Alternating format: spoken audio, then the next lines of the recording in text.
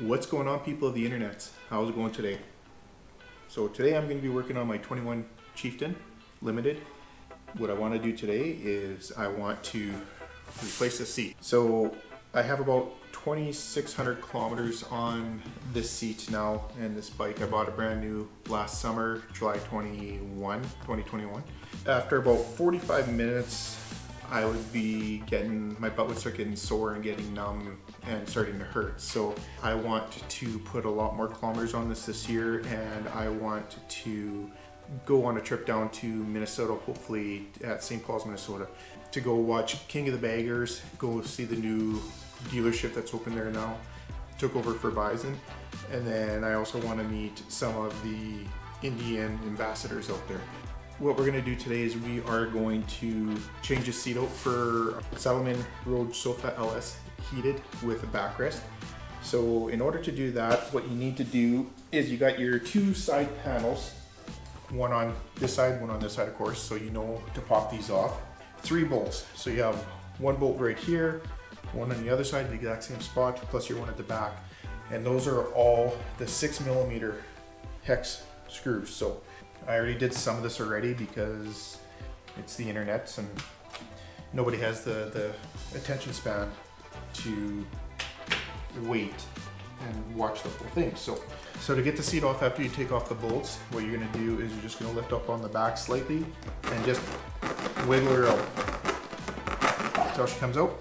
That's it.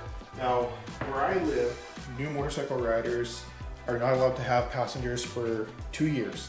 Nobody's going to be using this. With the new seat, I'm going to be removing this anyways. Eventually I want to get a sissy bar, and I want to get, well, either a sissy bar or tour pack. This is going gonzos. Now the other thing is too, is I believe right here is my powered switch for when I turn it on and off. So that's what I want to hook my heated seats up to. I don't want to go directly to the battery because with my luck, some yahoo will come and push the buttons and kill my battery, or I might forget to turn it off or bump it or whatever the case might be, and I won't be a happy camper afterwards. So I'm gonna test this, make sure that this is live when the ignition is turned on and that the power goes off when it's turned off. That will be my first step. Once I know that for sure, we will continue from there.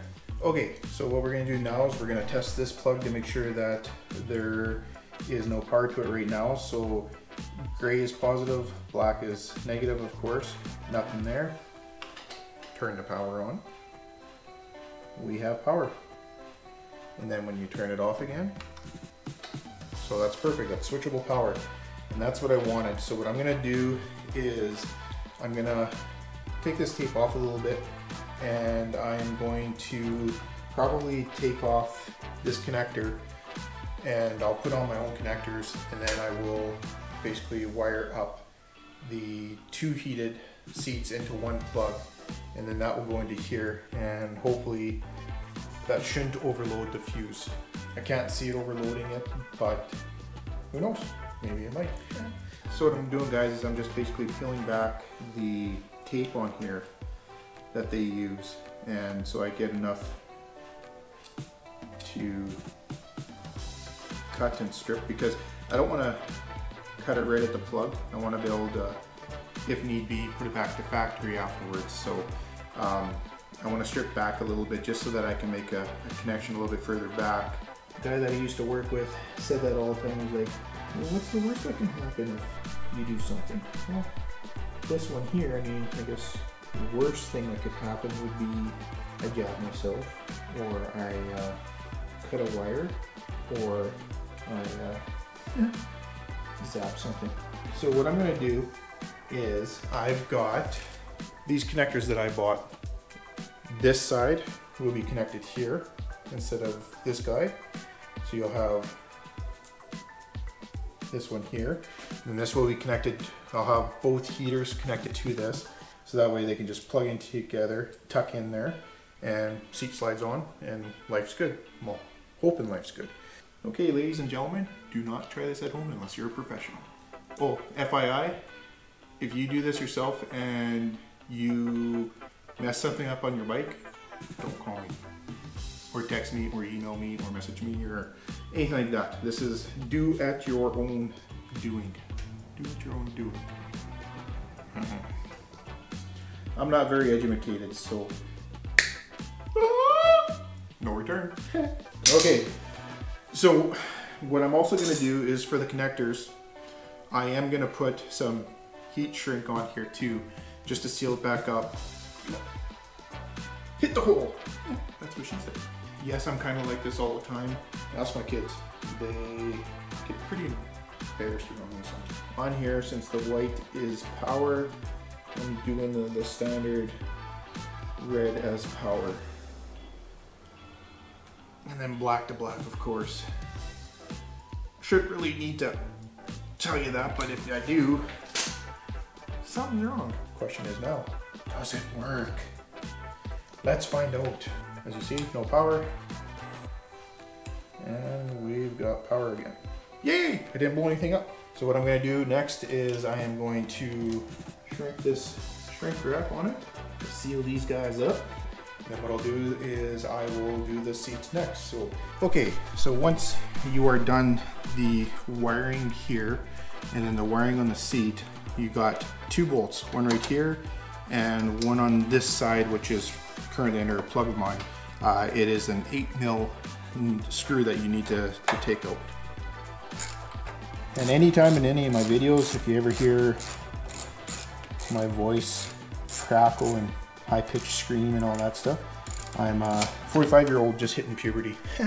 Anyway, so next up what we're gonna do is we are going to get the seat on here. I just gotta see roughly where the wiring can go, and then I think what I'm gonna do is try to put the majority of the wiring right here, zip it up, keep it nice and clean so it doesn't affect the shock at all, and go from there, kind of like what I did with the custom dynamic stuff. So anyways, that's gonna be the next step. So I'm also gonna be including pictures of stuff that I didn't record, like how the wiring looks on the seat itself.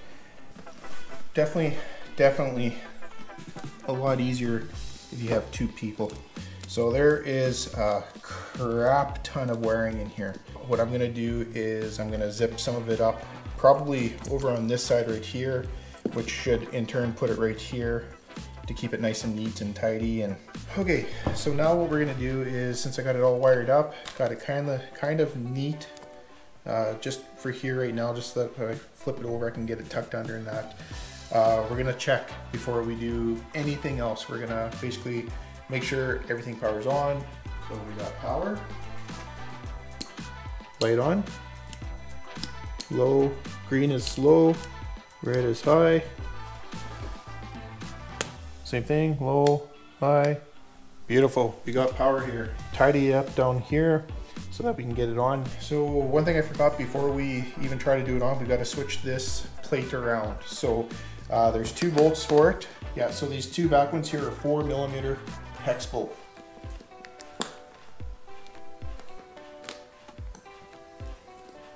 So all you're gonna do is just basically take the 2 screws out, grab the plate, because it gets shipped with it down like that so it doesn't bend or cut anything. Just basically pick it straight up, turn it around, and put it back down. Because it won't fit that way, it can only go one way. For good measures, what I'm gonna do is I'm gonna grab a little bit of blue Loctite.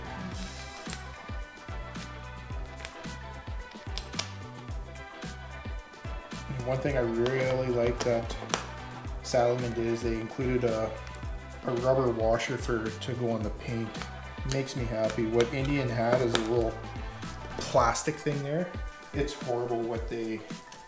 So what they included is this little rubber washer, which is awesome because, like I said, Indian, with their nice wisdom, it was just a little plastic thing that sat on here, and that's horrible. Like, it should have been something like this right from the get-go. I guess here comes the fun part of trying to get everything nice and fitted tight. I live in a blue house with a blue window.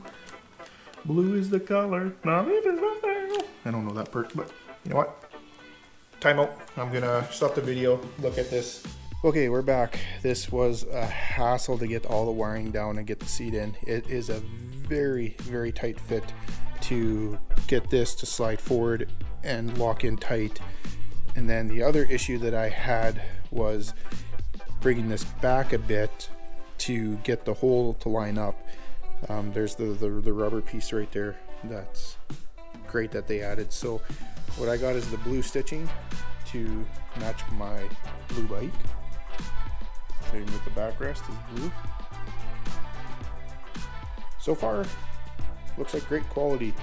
I sat on it once. It is very stiff, and I'm gonna have to keep adjusting that backrest till I get to where I want it.